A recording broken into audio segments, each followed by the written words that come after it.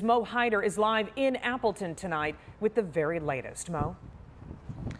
Yes, Stacey, that 28-year-old man in connection to yesterday's shooting will make an appearance here at the Outagamie Courthouse in Appleton tomorrow. Now, the police department also says they have a 26-year-old man they found in Green Bay who may have a possible connection to the shooting. They have not ruled him as a suspect just yet. Now, just to recap from yesterday, police say multiple shots were fired into the apartment building and outside yesterday.